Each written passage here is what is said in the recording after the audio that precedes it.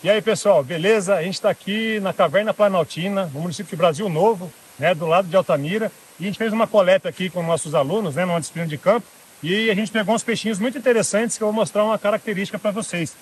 Não sei se vocês já viram, mas alguns peixes eles ficam dourados, né? E se você observar aqui, olha só, a gente pegou um cardume de Moencausia oligoleps, né, e algumas delas são douradas. Você pode ver, ó, tem algumas que são o corpo inteiro dourado, outras são só a cabeça dourada. E na realidade, esses são peixes que são parasitados. Eles estão parasitados com o platelminto, né, que tem dois hospedeiros. O hospedeiro intermediário é o peixe e o hospedeiro final é uma ave que preda o peixe.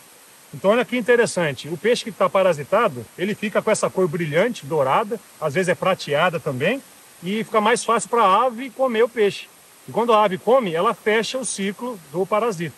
E depois a ave vai defecar na água e a forma infectante, né, do parasita vai de novo infectar o peixe.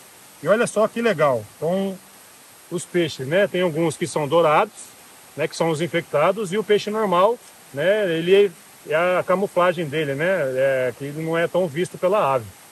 O peixe não sofre nada com isso. Se você deixar ele no aquário, ele vai ficar vivo por muito tempo. A única coisa que modifica é que ele está mais visível para as aves. Muito louco, né? Então, o pessoal que gosta do Last of Us aí, esse aqui é o Fish of Us. Então, o parasita que modifica o comportamento e a forma do peixe para ele ser mais facilmente predado. Legal, né, gente? Biologia é fantástico. Isso aí, ó, muito bom. Valeu, pessoal. Até a próxima, então.